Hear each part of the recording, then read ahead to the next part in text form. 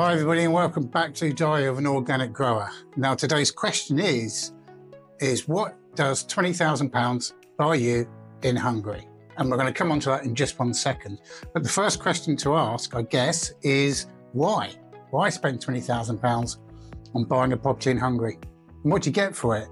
The main reason for doing it was because for me to be able to do what I want to do here, the Diaries of an Organic Grower, is impossible for me to actually do financially in the UK. That's one of the reasons for relocating here along with Anna, who is Hungarian. The primary driver for all of this was, as I've mentioned in a previous video, was for her to be closer to family, her daughter and grandchildren, back in her native country. So putting those two things together is a no-brainer. So we bought this Tanya and it cost us £20,000 sterling 4 years ago. Now the idea of this video is not only to show you what you can buy for 20 grand, because there are still properties like this in this area and in many parts of Hungary. You're not going to find them in Budapest or the major cities. You're going to be needed to come out into the sticks, so to speak. So as well as the £20,000 for the house, and in the previous video I told you about the paperwork we went through in order to buy it and the rules and the regulations, we've also spent money here on renovating it because it was pretty run down. So £20,000 for the house and all the land, which as I've mentioned before is 4 hectares. So it's quite a big space, but that's been divided up. So within that 4 hectares of area or space, we have about 1 hectare that has been fenced off for us to have our living space. So that includes the growing area for the fruit and vegetables, and then also the orchard, which is separate to the, when I say fruit and vegetables, I'm talking about things like soft fruit, strawberries, raspberries, that kind of thing. So we've got that area, we've got the orchard, then we've got the floor plan for the house itself, then we have numerous outbuildings, we also have the wood store, and we have the driveway and the gate, all that kind of stuff. So that's roughly 1 hectare, and then the rest of it is given over to grassland. And what we do with that is, if we get enough rain, we can let that grass grow, cut it, bale it for animal feed for the winter and make a profit on it. So within that fenced area, we're looking at around about 1 hectare-ish. So having spent £20,000 on the house and any relevant taxes, to get the keys, we started work. And this is what we've done. This is the back of the house. Note the old roof and also the plaster on the wall. So we removed the old plaster, repaired the wall as necessary, and then applied this new lovely green protective coating to keep out the rain.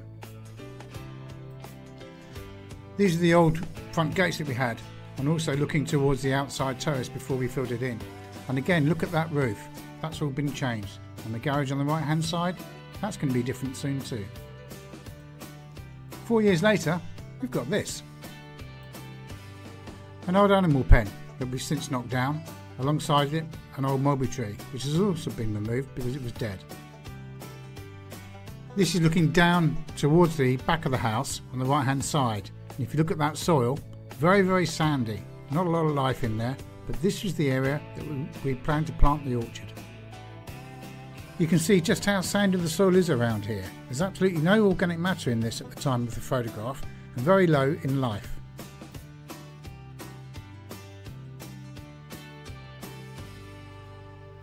With work progressing, a lot of materials were taken out, including the floor in the new conservatory area after enclosing the old outside terrace. So, it's out with the old and in with the new.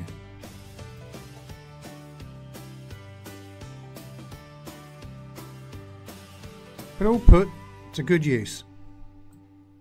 Work had started on our very old, knackered bathroom area. And at the same time, with the terrace now filled in, we were beginning to see some progress. New bathroom finished.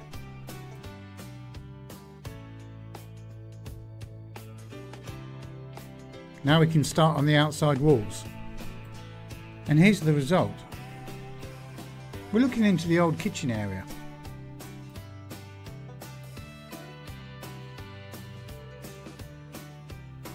Now we've got a new kitchen, complete with an induction electric cooker and fan oven. Alongside that, new worktops and obviously new tiles.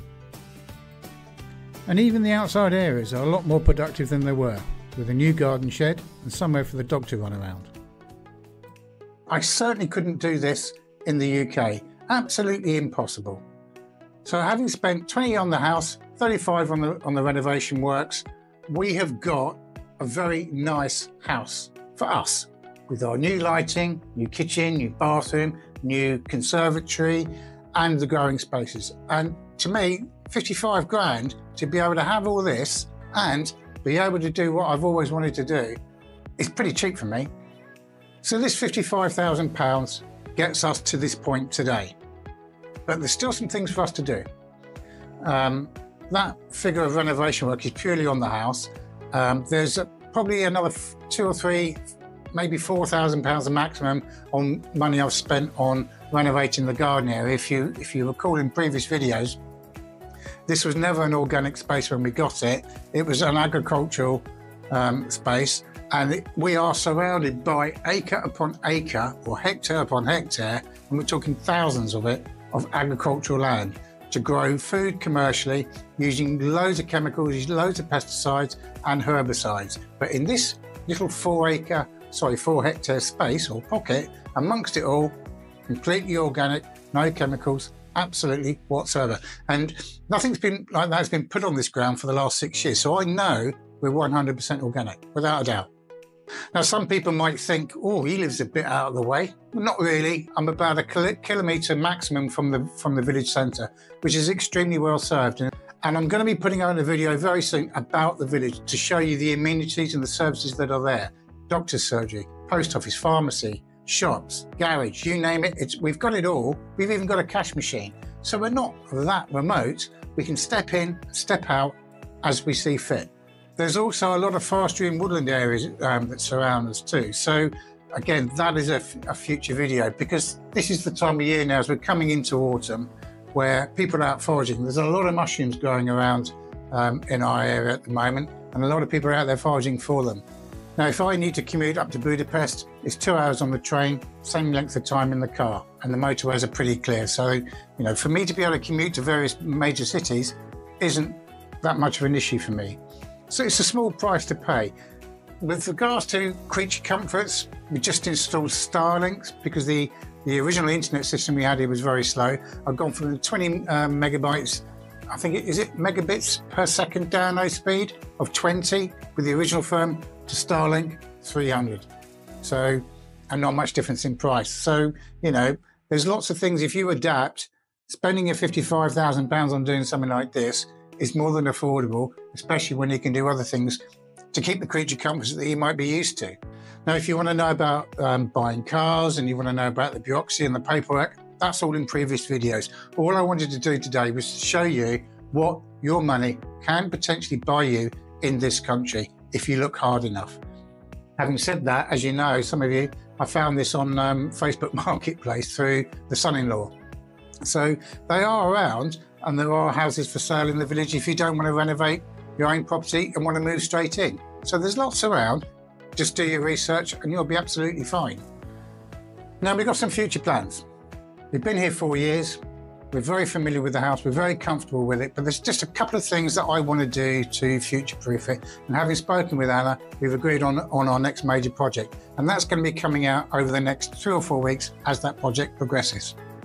Now, I'm the kind of person that gets up in the morning and wants to get on and do things. I can't sit around. My brain is always working and there's always something I either need to do or I want to do.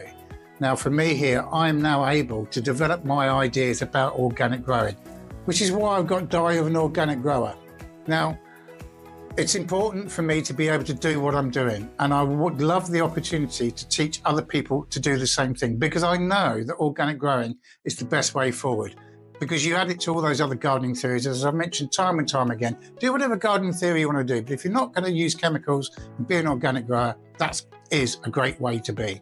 Now, if I wasn't busy enough with looking after 4 hectares of land around here, then where would I find the time to do the YouTube channel, which is what you're watching this on now?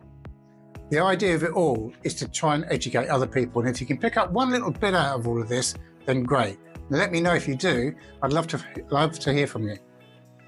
The other thing I'm doing is Substack, as I've mentioned in the past, and here's a link to that stack. And all that's about is being more nerdy, shall we say, about the sciences behind being an organic grower. it is important, and I do come across a lot of research papers that I then further investigate, and then I try and translate it in such a way it's easy for you to understand, because there's a lot of technical jargon in there. Even I don't get it, so I have to re-research that in order to deliver it to you. That's all on the Substack. So the content on the Substack is nowhere near the same as it is on here.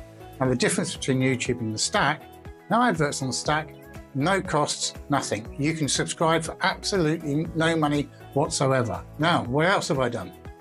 I've done that. I've produced this book. It's published and it's available for you to buy on Amazon, or if you want a free copy of it, subscribe to the Stack and you get a copy for this absolutely free of charge. So it's not a book that tells you about how to grow a particular type of vegetable. It gives you the principles and the outlines on being an organic grower. So it's worth a read, I reckon. So at the beginning of this, you saw a short video or a few clips put together of the before and afters of the house, what we started with and what we've kind of ended up with, and including the growing areas. There's a little bit of that in there. And like I said, there's loads of videos on the channel about that if you're interested in taking a look. Got a couple of future projects coming up. As you know, we've got the pavilion that's now been installed on the front of the house, and we are about to renovate or replace the old garage that we had at the front of the house. Remember in that video you saw the grey square building on the right hand side? That's all going. I've mentioned in the past I wanted to replace it with something. We've now come up with a design that includes a summer kitchen, which for this part of the world is an important thing to have. If you're producing all this stuff in your garden, you need to be able to process it, either by freezing it or canning it or pickling it, whatever it might be. And a summer kitchen is an ideal thing to have in this part of the world, because then you're not tying up the space of your main kitchen to produce the stuff that you want to preserve for the winter from your own garden. Now, fingers crossed, we're hoping that work's going to start in the next couple of weeks. It's going to take about 4 weeks to do. So again, I'll document all of that so you can see the structure of it and how we're putting it together, and then I'll release that as a video as well. I'll continue doing the stuff on Substack, and that's a weekly thing. So like I say, if you want to have a look at that, there's the link there down below, and join us over there. And like I say, get a free copy of your book. But for now, take care, and I'll catch up with you very soon.